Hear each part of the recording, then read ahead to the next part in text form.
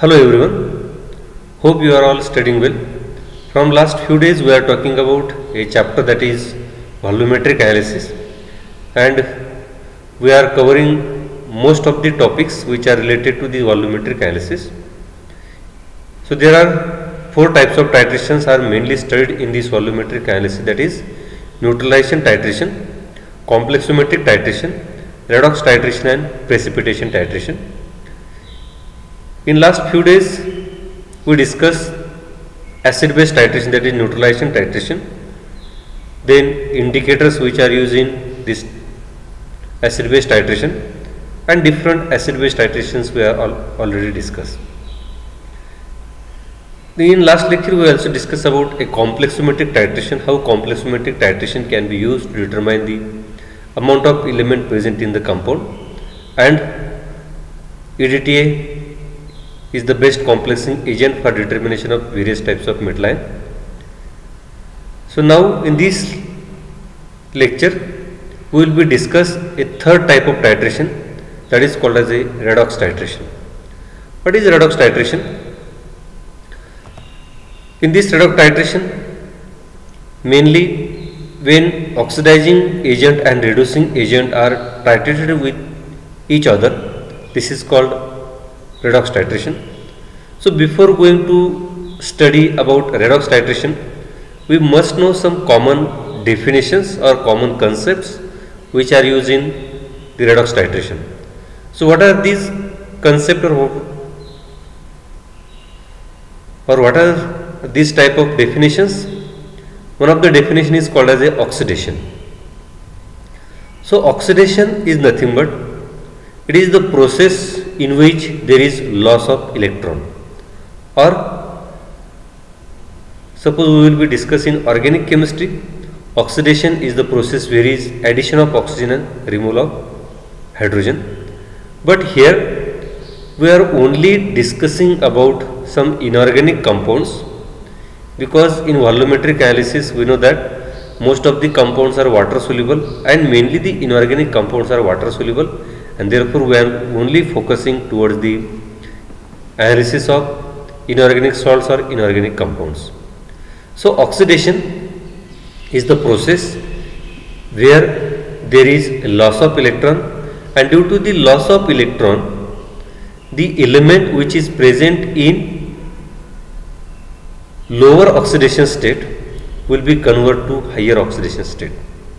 Suppose for example there is, we can say, copper +1. When there is loss of electron, copper will be converted into copper +2. That means there is loss of electron and copper 1 which is present in lower oxidation state will be goes to higher oxidation state, that is copper 2+, right? So this is called as a oxidation. Reduction, it is opposite to the oxidation. Reduction is the process in which there is gain of electron, right? In oxidation there is loss of electron, but in reduction there is gain of electron, and due to that gain of electron, the element or the compound which is present in its higher oxidation state will be converted to lower oxidation state. Same example, suppose we are taking copper 2+ is there. When there is gain of electron, that is copper 2+ +1 electron, it will be converted into copper +1, that is copper +1 is present in higher oxidation state. By gaining 1 electron, it converts into copper +1, that is lower oxidation state, right? So oxidation and reduction, these are the completely opposite term. Oxidation is the process there is loss of electron, while reduction is the process there is gain of electron. So there are another two important terms, that is called as a oxidizing agent. For oxidation we require a oxidizing agent, and for reduction we require reducing agent. So what is oxidizing agent? Oxidizing agent is the substance which gains electron, that means itself reduce and it force another substance to oxidize, that is called as the oxidizing agent.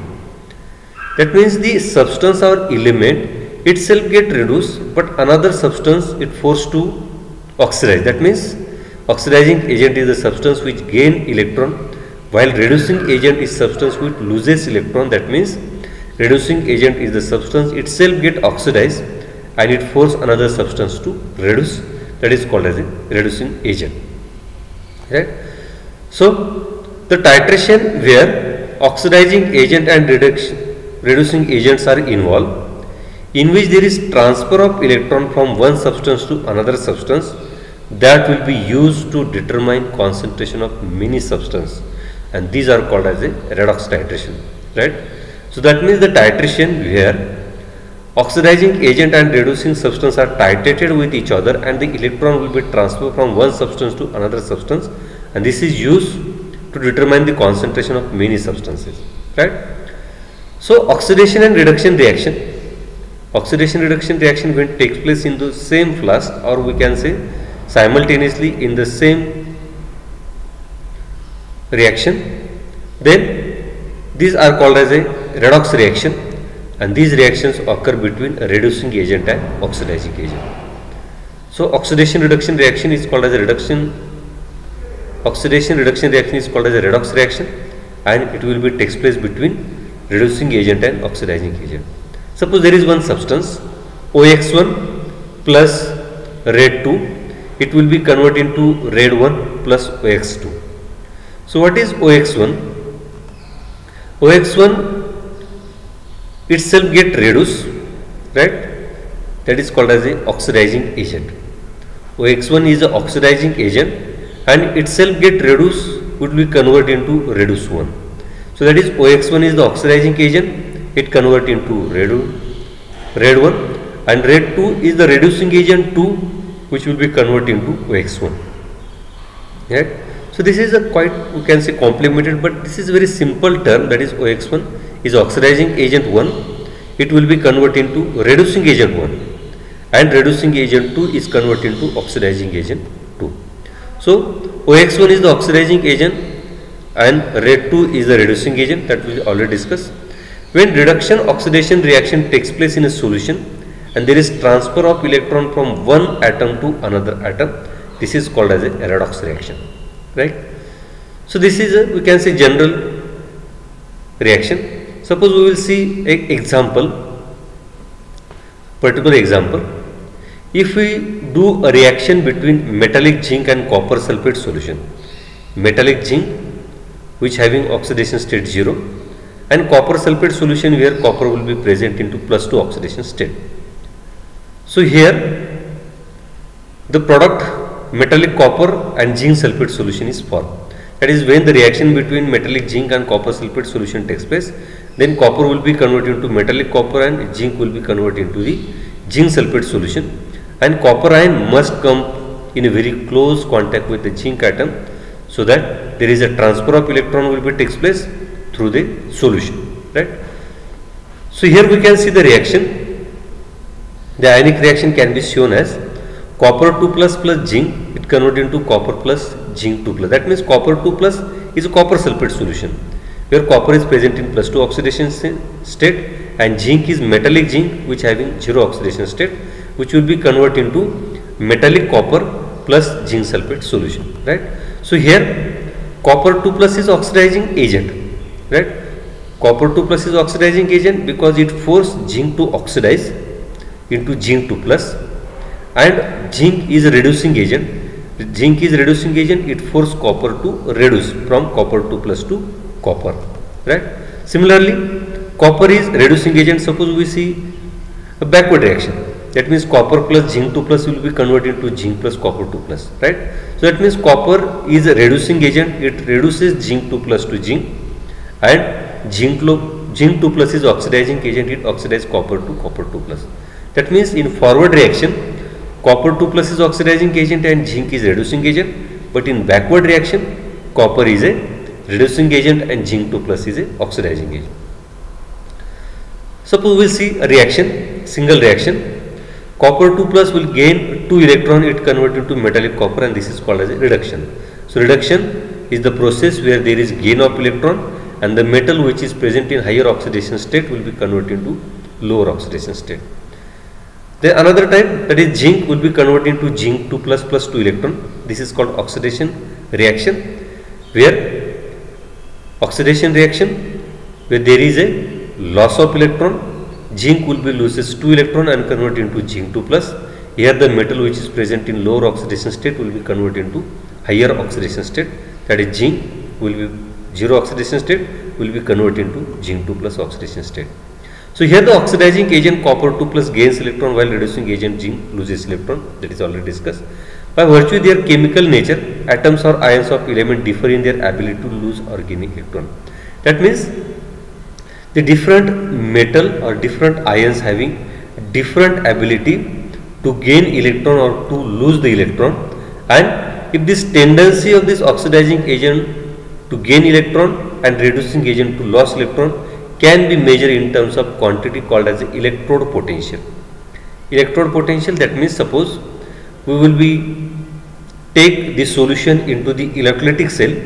There are two electrode, that is cathode and anode, and if we apply a electric potential across these two electrode, then some potential will be measured across this electrode due to the electrolysis process, and this measured potential is called as electrode potential, and this electrode potential is depend on the tendency of oxidizing agent and reducing agent to lose or to gain the electron, that is called as electrode potential, right. So this is a general information about the redox reaction. So what is important here? Important, there are 5 definitions are important, that is called as oxidation. Oxidation, there is we can say a loss of electron. Reduction, there is a gain of electron. Oxidizing agent, there is a gain of electron, and reducing agent there is a loss of electron. And redox reaction, that is the oxidation reduction reaction takes place during the simultaneously, that is called as a redox reaction. So in volumetric analysis we are doing a titration between oxidizing agent and reducing agent. For that we require one standard substance. It may be either a primary standard substance or secondary standard substance. So some common compound can be used as an oxidizing agent or reducing agent, that will be discussed here. Potassium permanganate as an oxidizing agent. Oxidizing agent itself get reduced and it force another substance to oxidize. That means there is a, we can say, a gain of electron. Potassium permanganate, that is KMnO4, is a powerful oxidizing agent which is introduced into the titrometric analysis by Margaret for the titration of Fe2 plus ion. That means this potassium permanganate can be used for the titration of Fe2 plus ion. It is a strong oxidizing agent and this can be introduced by F. Margaret. In acidic solution, the reduction can be represented by equation. That means in acidic solution, the potassium permanganate is oxidizing agent, that means itself get reduced, and the reduction reaction can be shown here, that is KMnO4 plus 8H plus ion, that is KMnO4 plus acidic solution, that is H2SO4. It gains 5 electron and it will be converted into MnO2 plus 4H2.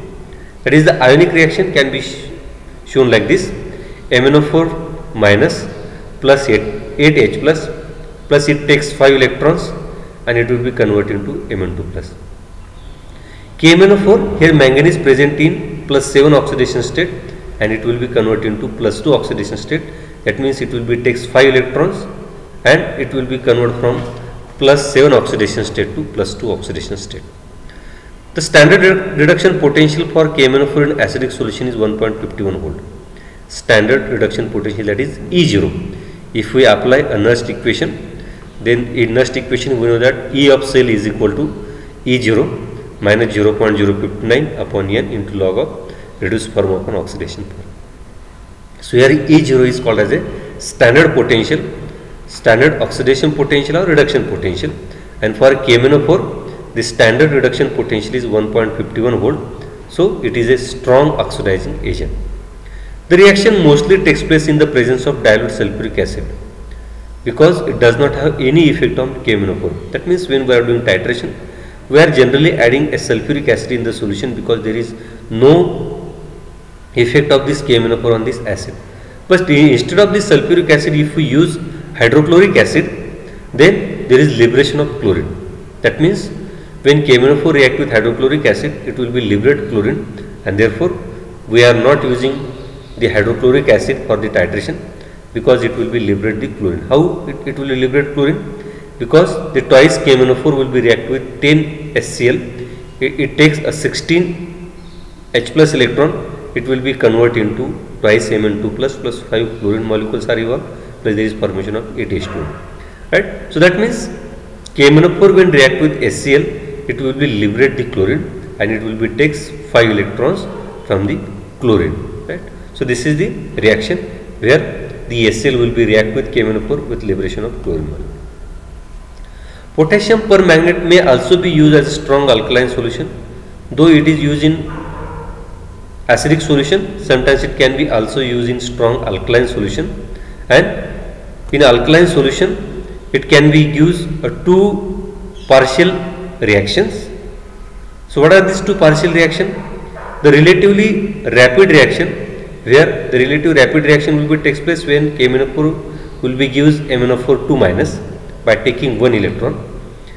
So MnO4 minus plus 1 electron, it gives MnO4 2 minus. And relatively slow reaction, that is MnO4 2 minus plus 2 electrons, it will be converted to MnO2. That means in presence of strongly alkaline solution, the reaction will be converted from KMnO4 to MnO2 by two consecutive reaction. In first step, KMnO4 convert into KMnO4 minus, and KMnO4 minus will be converted into Mn2. That means two consecutive reactions. Here, if we see the standard reduction potential for the reaction first, that is where MnO4 minus is converted into MnO4 2 minus is 0.56 volt, and for the reaction MnO4 2 minus converted into MnO2 is a 0.60 volts. So these are the standard reduction potential when the KMnO4 will be react in presence of strongly alkaline solution. So it is difficult to obtain KMnO4 in perfectly pure form and free from manganese dioxide. That means when we are taking the KMnO4 is very difficult to take in a pure form, because it will be associated with manganese dioxide, and therefore permanganate is inherently unstable in presence of Mn2 plus ion, because it is unstable in the Mn2 plus ion, and therefore it is difficult to take in a pure form. So how the reaction will be takes place? That is MnO4 will be react with Mn2 plus ion, because here we say that permanganate is unstable in presence of Mn2 plus, and it will be converted into MnO2. That is KMnO4 in presence of Mn2 plus convert into MnO2. This reaction is very slow. This reaction is very slow in acidic solution but rapid in neutral solution, and hence the solution is rarely made dissolving wet KMnO4 in purified water. This reaction is very slow in acidic solution but rapid in neutral solution, and therefore if we preparing this solution in water, then KMnO4 will be converted into MnO2 very fastly, and therefore instead of freshly prepared solution is heated to boiling on a steam bath for an hour and then filtered through a non-reducing filter paper, because if there is conversion of KMnO4 into MnO2, that will be filtered through this non-reducing filter paper. Then the next property of this potassium permanganate. Potassium permanganate is not a primary standard substance, because we are saying that potassium permanganate does not available in the pure form. It is mainly associated with Mn2 plus, that is MnO2, and therefore if it is not present in pure form, this cannot be used as a primary standard substance. So it can be used as a secondary standard substance, and its exact concentration can be determined by titrating with standard sodium oxalate. For this titration, slightly colored or colorless solution, the use of an indicator is necessary, right? Because the KMnO4 sometimes act as a self indicator, because it is present in red color, and its dilute solution will be available in faint pink color, right? And for the titration of slightly colored or colorless solution, the use of an indicator is not necessary, because it acts as a self indicator, and very small amount of KMnO4 imparts a pale pink color to the solution, because dilute solution of KMnO4 will be gives a pale pink or faint pink color to the solution, and therefore there is no need of addition of external indicator for the titration. Second type of indicator, second type of oxidizing agent is a potassium dichromate. So like potassium permanganate, potassium dichromate can be also used as an oxidizing agent, but this potassium dichromate is not a such powerful oxidizing agent as a potassium permanganate. But this potassium dichromate having several advantages over this potassium permanganate. The potassium dichromate can be obtained in pure form and in stable form up to its fusion point, and therefore it is an excellent primary standard substance.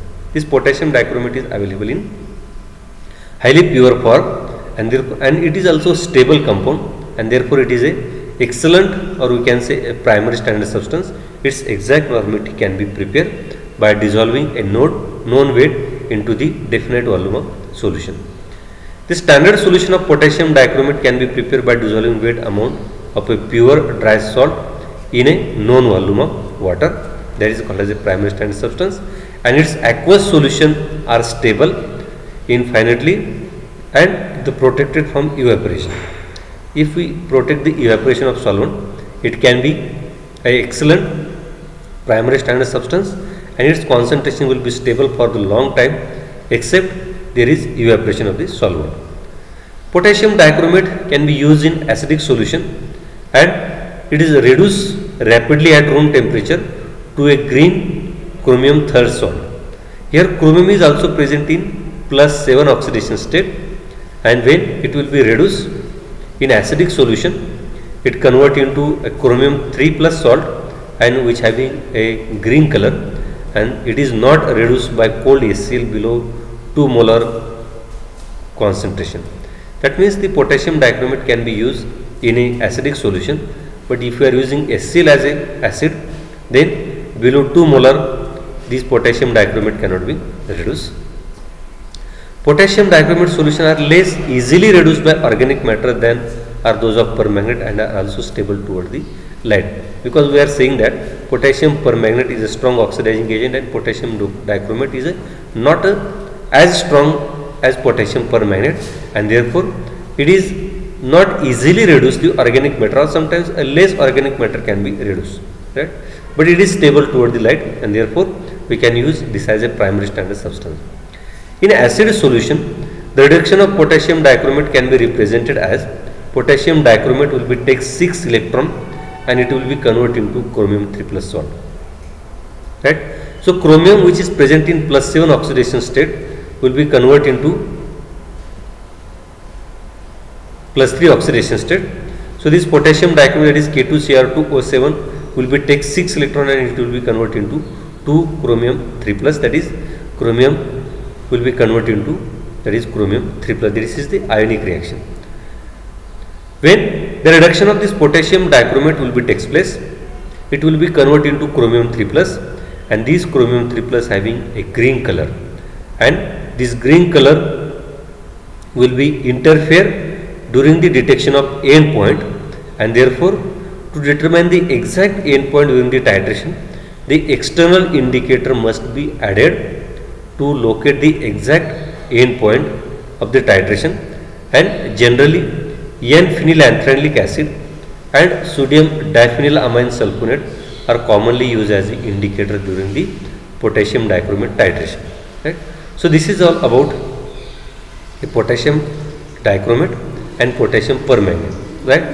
So friends, what we discussed today, we discussed what is redox titration, we discussed oxidation process, reduction process, oxidizing agent, reducing agent, and redox reaction, and two substances that is used as a oxidizing agent for the titration, that is potassium permanganate and potassium dichromate, and their property and how it can be used as a oxidizing agent for the titration. So let us stop here. The remaining part will be discussing next lecture. Thank you.